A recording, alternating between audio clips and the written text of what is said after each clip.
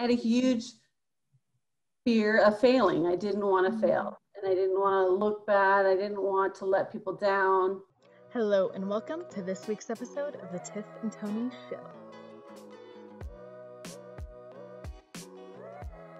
Good morning, everyone. We have a special guest with us this morning, a Pure Game staff member, Joy. Hello, how are you? Good. Good. And Tony, how about you? I am well, thank you very much. Wonderful to be here. Wonderful to have Joy on the show. Again, she was on a show a while ago when we were interviewing a soccer player. Joy is previous national team player. She's won 2 World Cup and 3 Olympic medals. She is in the top 5 most influential soccer players in the US. And so she's in the Hall of Fame. So we are so lucky to have Joy with us. It's wonderful to have you here, Joy. Thank you for having me. Good to be here. So tell us a little bit about what you do here at Pure Game. I'm a field champion first, and I love being out on the field with the kids and running programs with them and helping be a mentor for them. And I love listening to them and their stories and helping them out and helping them believe in themselves. That's first and foremost. And then I do other stuff with computers and stuff. You play your role down very well, because you are actually developing the training curriculum to train more field champions. So when we look at Joy, yes, she's brilliant with kids. Joy, you are awesome as a field champion, but you go beyond that, and then you are a great role model for new field champions. You're putting a training platform together for them so we can get more staff to do more of the great work and important work that we do.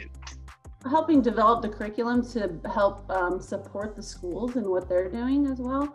A lot of helping kids understand themselves and their emotions and how to manage it and how to work well with people and how to develop friendships and be responsible so that they can be the best and get where they want to go. And so yeah, it's been a busy year doing that, but it's been fun seeing the kids again. So why do you do what you do here at Pure Game? Like, what motivates you to work with kids and be a positive role model? One, I just love working with kids because they're easy and fun to be around.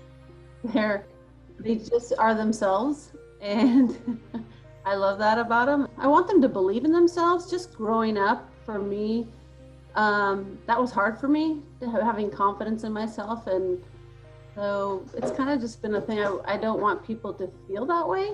I didn't like the feeling. I don't like the feeling of not believing or being confident, and I just want to give that to kids early on in their life, not when they're old and mature. And I'd rather have them enjoy that state of believing and feeling good and confident and earlier on, and they should.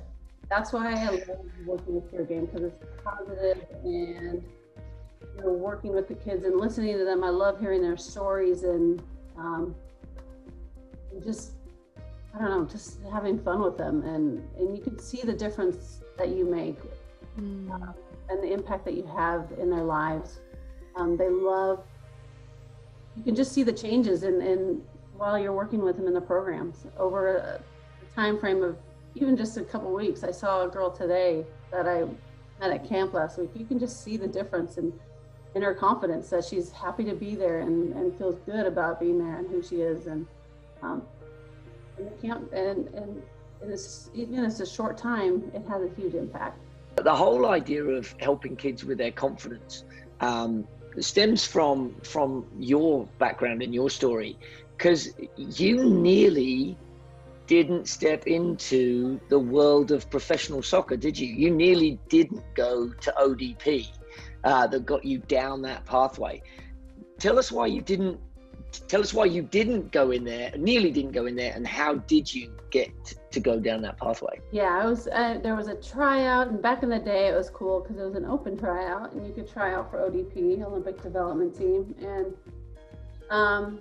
my coach was like, "Yeah, you need to go," and I'm like, "I don't want to go."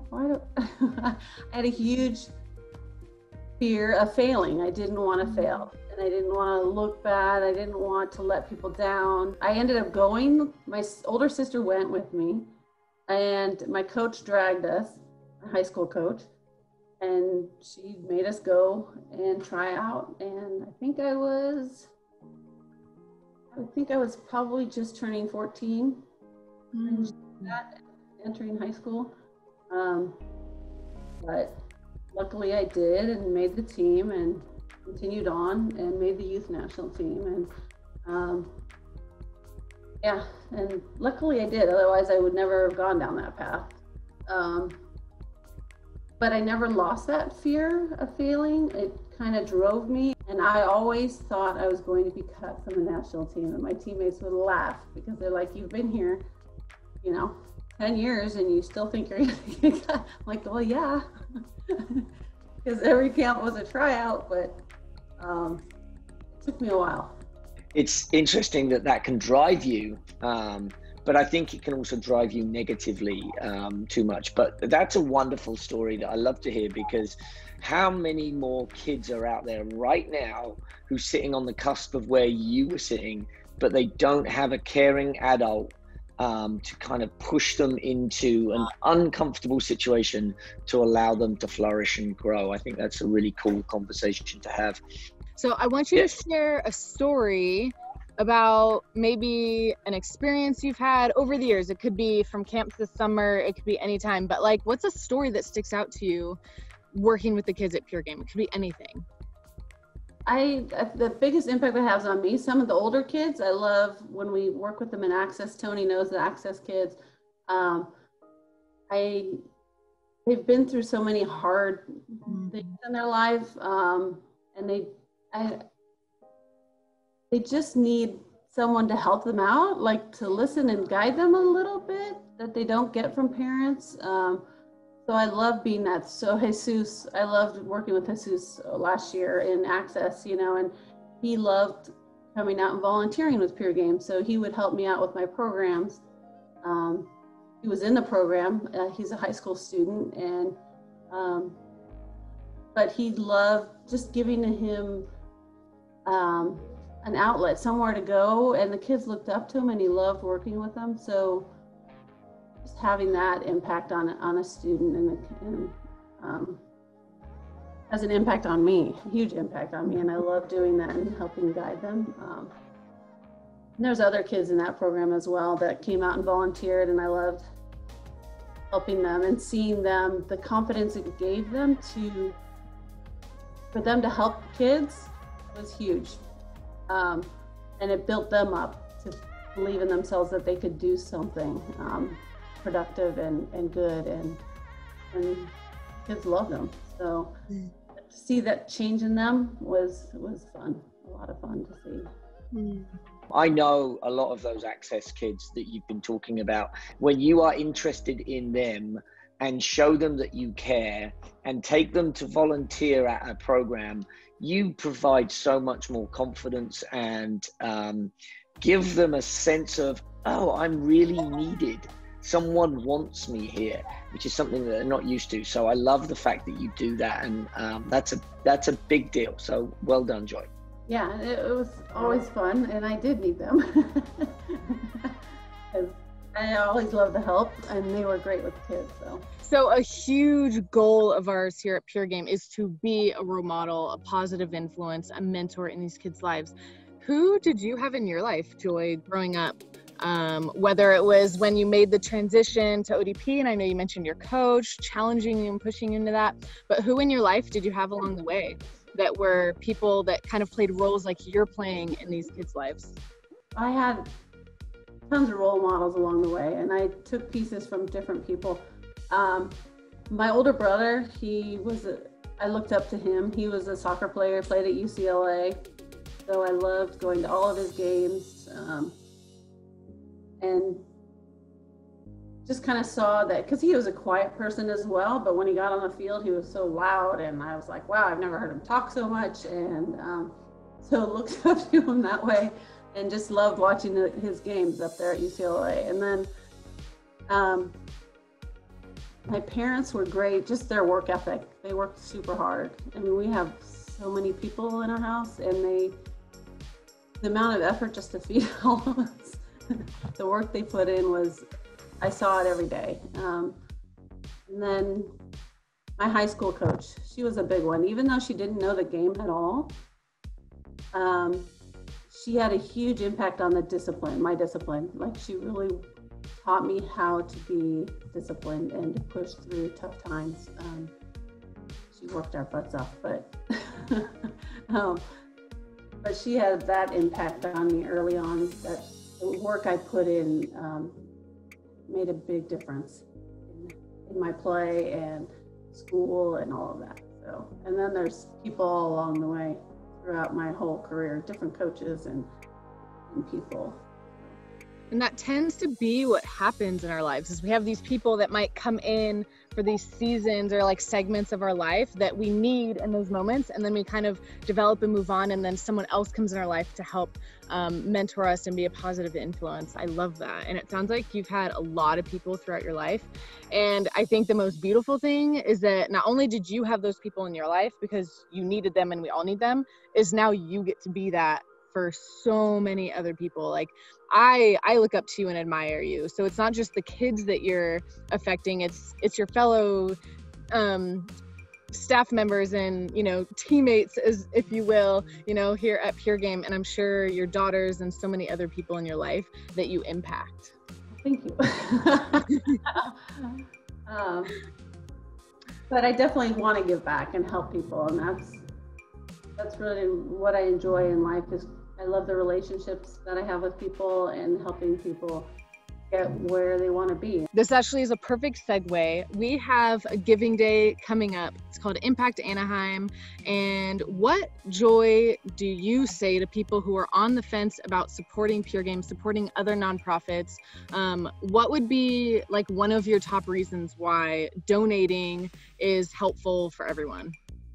I think donating, sometimes you feel like it doesn't make a difference, but it does make a huge impact with these kids and the kids that we're helping, whether it's we're able to provide camps for them that have a huge impact on these kids. They have a place to go, they have friends that they can meet. I saw that today. You know, they were so excited because they got to meet new people, and these two little girls were the cutest because they made friends that they didn't even know each other, but they were able to make friends. So the donations have a huge impact because they're able to go to this camp that they would never be able to attend otherwise. And then we're able to staff the camp with great people, and they're able to come and be those mentors for those kids and role models for those kids. So please give, because it does have an impact, and it goes to the kids and it directly helps them every day. Yeah, I'm going to jump in there as well and just add to that. The fact that, so giving to an organization like Pure Game allows us to help kids become their very best. And what it actually does is it allows us to put Joy Fawcett on the field with these kids.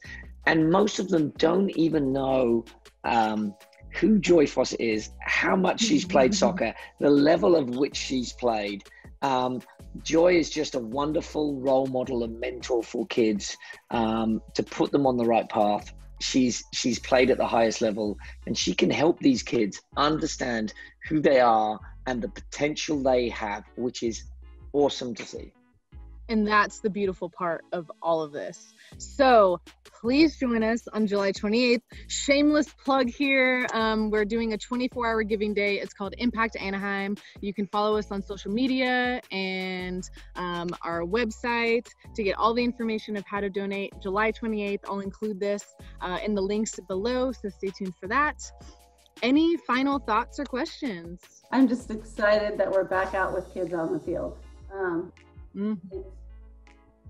It's what I love and live for, is being able to be out there with the kids and have fun with them and really do have an impact on them. And it's important right now that kids get outside and get active again. But it goes beyond the physical activity. It's actually socially engaging with other kids their age. It's learning new skills to take on this new world, this social emotional learning that we've talked about, this character education, leadership, whatever it is that we're teaching these kids when we're out there with them. So important at this right now, at this very time in our history, that these kids learn these skills. Well, thank you both so much for being here. Joy, we always love having moments to spend time together. Thank you so much for being willing to come on the Tiff and Tony show. It's been great. And I know you've got a camp to get to this afternoon, and you came from a camp this morning, so you sandwiched us in. And Tony, as always, thank you. And we'll see everybody next week. Yes, thank you very much. Thank you, Joy. Thank you so much for joining Tony and me in this week's episode of the Tiff and Tony Show. We hope you feel encouraged and motivated to keep growing with us. If you like what we do here at Peer Game, one of the best ways you can support us is by liking and sharing this video with your friends on social media. You can also subscribe to our YouTube channel using the button directly below this video on YouTube, and you can donate at our website, www.thepeergame.org. And with that, we'll see you right back here next week.